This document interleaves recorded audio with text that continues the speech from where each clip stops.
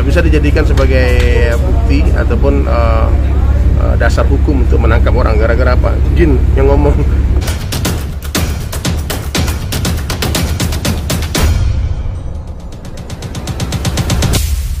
Viralnya kasus Vina di Cirebon ini mengungkap tabir kejahatan adanya kesurupan ini gimana sih sebagai petunjuk mungkin secara di agama sendiri seperti apa? Jadi gini, Allah tuh menciptakan manusia itu sudah ditetapkan kita akan dihidupkan dengan berpindah-pindah, alam ruh, alam rahim ibu, alam dunia, terus akhirat, alam barzah kubur. Jadi nggak mungkin orang dari kubur balik ke dunia, seperti nggak mungkin kita di dunia balik ke rahim ibu kita, nggak mungkin. Ya kalau ada orang bilang ruhnya orang masuk ke tubuh orang lalu ngomong, itu tipu. 100% itu nggak mungkin, itu akidah ya, nggak mungkin terjadi. Oh kalau zaman dulu, zaman nabi-nabi itu masya Allah ya. Bahkan hidup orang mati pun nabi-nabi bisa, itu mujizat ya. Tapi kalau zaman sekarang ada orang mengaku aku dirasuki ruhnya orang, itu nggak mungkin. Ya jadi saya nggak percaya kalau ruhnya Vina masuk. Tapi kalau jin ada, jin itu bisa lihat manusia, manusia nggak bisa lihat jin. Ya, jin bisa lihat kita, kita nggak bisa lihat dia. Jadi bisa saja ketika terjadi pembunuhan itu ada jin yang menyaksikan dan merekam kejadian itu. Kemudian jin itu yang merasuki tubuhnya dia. Tapi kenapa dia? Kenapa harus dia? Kenapa bukan merasuki tubuhnya orang pelakunya sekalian ataupun langsung dia atau orang lain dah? Kenapa harus orang yang viral suaranya itu? Jadi ada dua kemungkinan. Ini kemungkinan itu jin atau kemungkinan itu acting.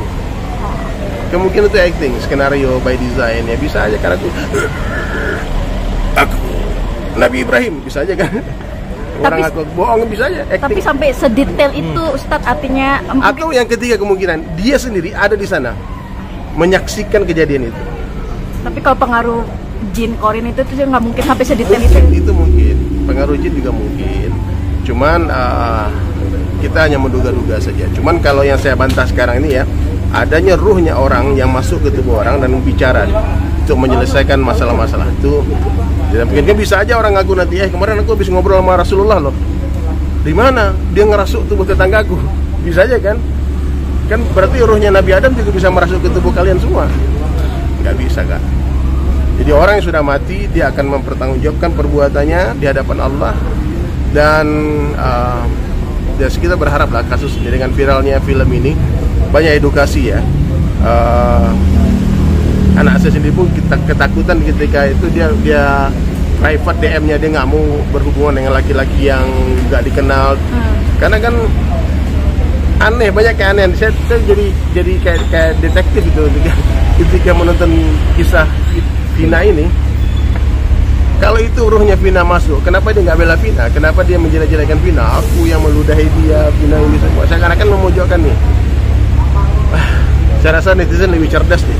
Tapi ada juga ini soal orang meninggal meminta juga untuk rambut palsunya dilepas, kawat gigi dilepas. Ini gimana Ustaz? Sampai sedetail itu meminta? Dia kan tahu, dia kan temanan kan tahu dia pakai behel begini so. Apakah memang harus dilepas? Cuman aku pribadi ya, setelah aku bertanya sama banyak ulama, guru-guru kita, memang tidak ada ceritanya itu ruh yang merasuk tubuh orang meninggal. Jadi kita sebagai orang Islam tolong hati-hati ya, ini akidah. Karena dan kalaupun jin kerjanya jin itu adu domba orang. Jin itu cuma fitnah, ngadu domba. Tidak bisa dijadikan sebagai bukti ataupun dasar hukum untuk menangkap orang. Gara-gara apa? Jin yang ngomong, nggak bisa.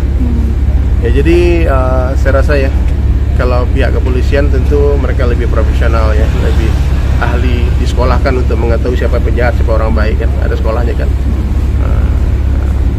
Mudah-mudahan Allah berikan kekuatan untuk aparat hukum ya mengungkap kejadian sebetulnya. Kita kan nonton aja nih. Ya, dan saya doakan semoga almarhumah Vina diampunkan Allah dosanya, keluarga yang ditinggalkan pun diberi kesabaran. Tapi Ustaz, pandangan Islam sendiri untuk orang meninggal tapi masih ada sangkutan behel itu sendiri, itu rambut palsu, apakah memang perlu dilepas atau seperti apa sih Ustaz?